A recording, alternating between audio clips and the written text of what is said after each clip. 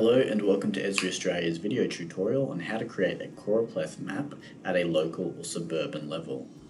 Now before I begin, I just want to clarify that if you're actually looking to create a choropleth map using statistical areas, for example SA1s, SA2s, SA3s, SA4s, or even postcode areas or state areas, then you can actually visit ArcGIS online by clicking Add, Search for Layers, and then making sure that ArcGIS Online is selected.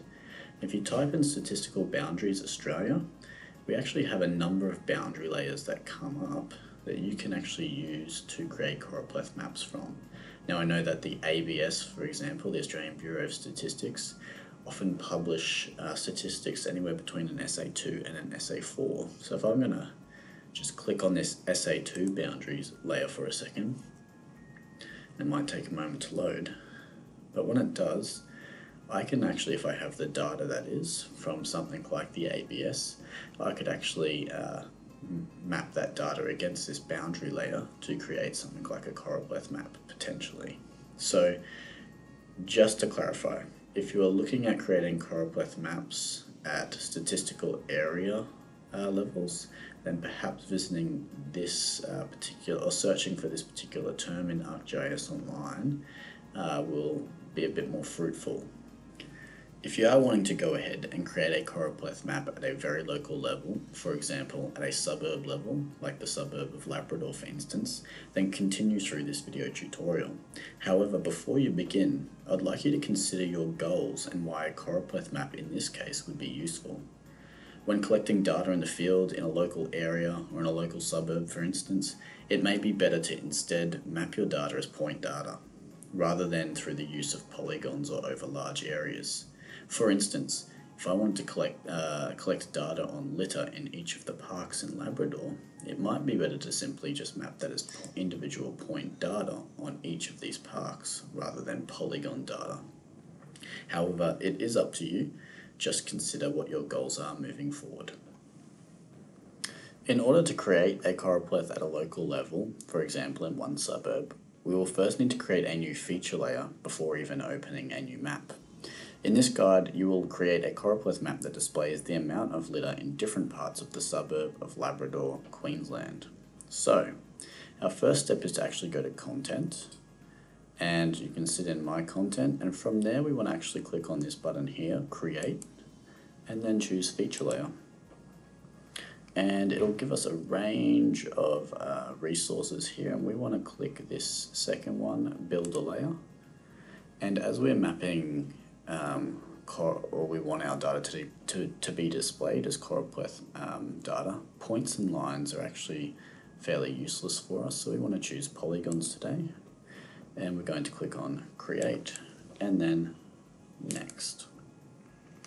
Now here you can set your map extent, and that really is the entirety of the area you'll be collecting data from. If it's one suburb, you probably don't need it to display all of Australia. However, it doesn't really matter if it does. So I'm just going to leave it as is and click Next. From here, I'm going to create a title. Let's call it Training, and I'm going to call it Litter in Labrador. And it's got a tag for me already. I might just add a second tag for myself, just so that I know it's training as well. And I'm going to click Done when I'm happy with it. Feel free to chuck in a summary if you want. And it'll create this new feature layer for us and take us automatically to the feature layers items page. From the new feature layers item page, we want to first go to data. So we're going to click on data, and we want to flip it from table to fields because we need to add a couple of fields based on what we're collecting as data. And from here you'll see that all the existing fields are already present. You can see that this one is photos and files. That's a particularly useful one if you've got students out in the field and you want them to take a photo of the data site itself. They can actually attach it to this feature layer, but we want to add a couple more. So we're going to hit Add, and because we're looking at litter in the suburb of Labrador, it makes sense that this first one we call something like Amount litter. And you'll notice that in the field name I don't have a space. You can't actually have spaces in the field names. You can see that down here as well. You can split them if you want with an underscore as well. However, in the display name, which is what people can see, you can have your spaces there. So we're going to call it amount of litter. Now, as we are collecting data on the amount of litter in a certain location, it doesn't make sense to have the field type set as string. So a string, and as you can see length is there, allows us to make notes about a site. So it's text based. If we're collecting data on the number of litter in a particular area, we want to choose integer, which deals with whole numbers. Okay, so we're going to click integer for that. And you can put in a default value if you want. I'm not going to. I'm going to click add new field. And you'll see that once it reloads, that we've got our new field in our list of fields here. Now, for instance, if you were collecting multiple types of data in this particular feature layer, then you could add as many as you want. I might add a couple of extra ones just as an example. And the first one might be pH levels. And again, I can separate that out a bit more nicely in the display name. I don't want string again because I'm going to be using numbers, but I am going to perhaps use decimals this time, so I don't want to use an integer which deals with whole numbers. I want to choose double. And again, I'm going to leave the default value blank and hit add new field. And then let's add one more just for fun. I'm going to click add, and I'm going to click make this one observations. And I'm going to just repeat that, observations. And this is actually, I want to leave this one as a string, and I might decide that I want to give them a little bit more characters to use, but this is essentially allowing students or data collectors in the field to make some quick and simple notes about the data site that they're collecting from. So I'm going to click add new field again, and you'll see that down the bottom I've got my 3 new fields that I have introduced and added to this feature layer. So from here, I want to go back to overview, and you can either click on this or click on this, but you want to open it in a map viewer now. So we're actually getting into the map side of things. And if I navigate from details to content, no, I'm going to explain these suburbs in a second, but if you navigate to content, I'm going to turn the suburbs one off for a second, you'll actually notice that training litter in Labrador, which is my new feature layer, is actually present. Okay, you can't see anything yet because we haven't actually created any polygons, but it's there ready to go, and if I was to click on edit, I could begin to add those. However, before we do, because we're collecting data at a suburban level, we need to actually find a feature layer that shows suburbs. So if you click on add, search for layers, and I've done this, you saw it just a moment ago, it was on my map. Change to ArcGIS Online and type in something along the lines of there we go, suburb Queensland. And we want to choose, I think I chose this one here. So Queensland suburb by somebody Griffith, and you can just click on the plus button there, and it'll show you all the suburbs in Queensland. Now they are loading right now. Now, we're only interested in one suburb, and that's in our feature layer name. It's Labrador, so I'm going to go up here to the search bar, I'm going to type in Labrador, and I want to make sure I get the right one, so I'm going to add Queensland. There we go. And it takes me into that particular suburb, and it's clearly labelled for us too. So we're now ready to begin adding our new polygons to the map. We need to first make sure our feature layers are both on, and then we want to click on edit. We want to click on new feature. And you can see that as I hover over here, it says click to start drawing, or press Control to enable snapping as well. Snapping is really useful because it'll snap my points to another line or to the boundary of another polygon. So for instance, if I zoom in a little bit here, and I'm going to just drag a little bit, and if I want to snap, I'm just going to press Control, and you can see that that little cross comes up, and I'm going to click, and every time I want to change directions, I just make another click, and I'm just holding Control at the moment. So as I do that, and then let's say that that's my first polygon area, I'm going to click there to change directions again. I want to snap it to the road again, snap it in a couple of places. The frequently you snap on something that's a bit curving in shape, the more accurate your polygon will be. And once you're happy with it, double click to finish. And you'll notice, I'm just going to shut this for a second, that you've actually created a polygon there. So any data that was to do with this area could potentially be used to create some kind of choropleth. And I'm going to click on the shape again, and you can actually see our three fields that we added before. So we've got our amount of litter, our pH levels, and our observations. I'm going to fill this one in. I'm going to say that in this particular area there were, let's say, 253 pieces of litter at the site that I'd collected pH level data from. Let's say it was 6.7, and observations, let's say the bins in the park were overflowing.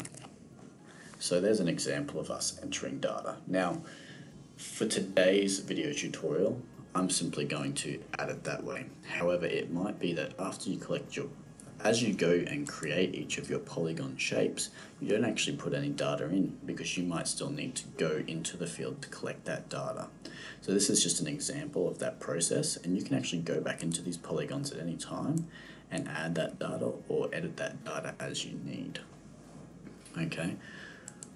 Now all you need to do essentially to create the next polygon is to click New Feature again, and again I'm going to snap because I don't want to leave any spaces, and again the more frequently I snap, the more accurate it'll be up against that wall. And I'm going to go like that, and I'm happy with that area. And again, I'm going to put something in like, you know what, this was a particularly bad area, 457 pieces of litter. I'm going to leave pH levels and observations blank because I'm going to simply create a choropleth for the amount of litter in each area. Once you've finished creating your polygons and have entered data for each one, you should have something that looks similar to this image. Notice that the entirety of Labrador has been covered with self-made polygons. Now I must stress, the shape that these polygons take is completely up to your goals and your needs, and you need to consider how that's going to impact on your shapes and on how you arrive at that decision. For the example in front of us is simply just that, an example, and I've randomly created polygons for the purpose of a training tutorial. It might be, for instance, that you just want to create polygons of the park areas of Labrador to compare the litter in the park areas alone, rather than the entirety of Labrador. So that's something to consider. How are you going to decide what your polygon shapes are going to look like? Are they going to be, for example, 20 by 20 meter square areas? Depends on how you are going to come to that decision. But from here, we want to go back to our Contents tab, and we want to hover over Training Litter in Labrador, remembering that we've added litter to every single polygon. Okay, you can see that as I click on random ones, I've added litter to them. So it only works if your data's in there, but I want to hover over my Training Litter in Labrador data, and I want to click on this icon, the Shapes icon, the Change Style icon. And from here, I don't want to show the location of these anymore. I want to show the amount of litter. So I need to choose what attribute I want to show. It's the second one here for us, amount of litter. And it takes a moment to load, but gives us a couple more drawing styles now. You can see that it's trying to be a little bit smart, but we're after choropleth, so we actually want to choose this second option, counts and amounts color. We're going to click select on that, and you can see that it's already beginning to take the shape of a choropleth for us. We want to click on options from here, and we might wish to classify our data a little bit more strictly, so you can actually create classes, you can add classes, you can take classes away, it's up to you. I'm going to leave it at 4. You can decide how your classes are going to be broken up, so whether there's going to be natural breaks or equal intervals, etc. And you can choose your color scheme as well. So I might decide that I want to use this purple to beige color or red to beige color. It's up to you. Or you can actually go into Legend and click on each of these symbols themselves and change them to a color of your choice. It depends on what you're after. But I'm going to leave it as is. I'm going to click OK and I'm going to click Done. And it's important that you click Done because that locks in that style. And if any time you're unhappy with it, you can simply go straight back to Change Style and make those amendments. And what we see here is a very simple choropleth map at a local level. And we can see that if I click on these darker ones, or I can go to the legend even, and it tells us exactly what these colors represent. You'll notice that in this case I've designed it so that we can see that there's a heavier presence of litter along the path that Bigger Creek takes through the area. So it seems like litter is accumulating in the creek and there's some kind of problem with some waste disposal there. You'll notice that on the front we have not as on the coastline we don't have as much litter, and that might be due to something like the council's efforts to keep those particular areas clean and tidy for tourists and for residents to enjoy. So that's an example, and if I scroll right out you can see that it is quite small, but there's your choropleth map at that really local specialized layer. And that brings us to an end of this video tutorial. We hope it's been helpful, and if you need any further assistance or resources, please feel free to visit our education website at Esri Australia.